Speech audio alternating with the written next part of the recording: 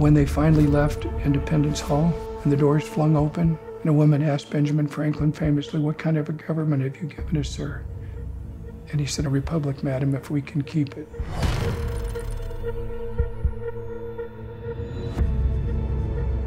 We're leading to a point where we're turning away from the ideals of the founders of our country and turning to social Marxism.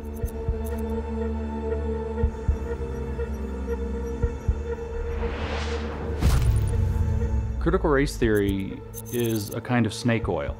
So what's a snake oil? It's a fake medicine that you sell to somebody. You tell them they're sick, right? So you tell everybody society's racist. And you sell them a medicine that doesn't make them better, it makes them sicker. And it takes away the American dream. It says that the American dream is not yours. It doesn't belong to you. It may not even exist. Critical race theory is a worldview. It's a religion, in my opinion. It's to teach children why another race is superior to them, or traditionally has been superior to them, and why we should not like that particular race. Everything that Dr. King fought for, and those before him, was equality, not reverse racism. CRT is going to argue the other way, judge a person by the color of their skin based on if they belong to the oppressed race or the oppressor race. Marxism took a gigantic turn at the end of the 1960s. Capitalism works. Marx was wrong. So what are we going to do? We're going to move into identity politics.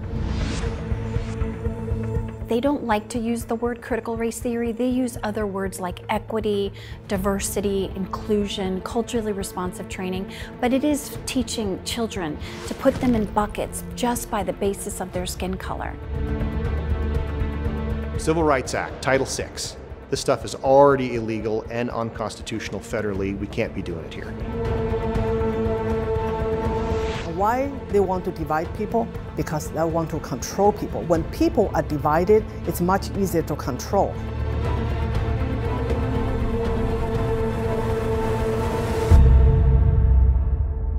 This is an overt attempt to replace you as the primary teacher of what's right and wrong.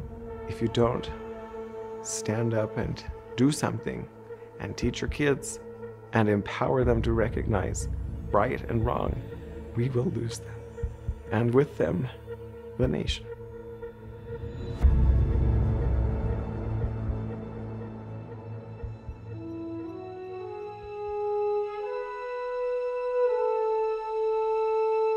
I think too many people criticize a country that provides them so many freedoms and so many liberties instead of realizing how blessed they are.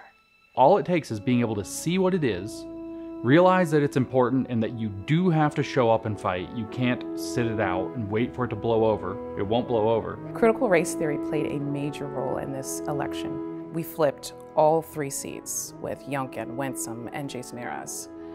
Every parent that stood at that school board or got involved in Loudoun County, Virginia, we were fighting against critical race theory, the sexualized books, the Marxist ideology. I'm very optimistic that the legislature has the appetite to take this issue up and to do what's right for Utah children.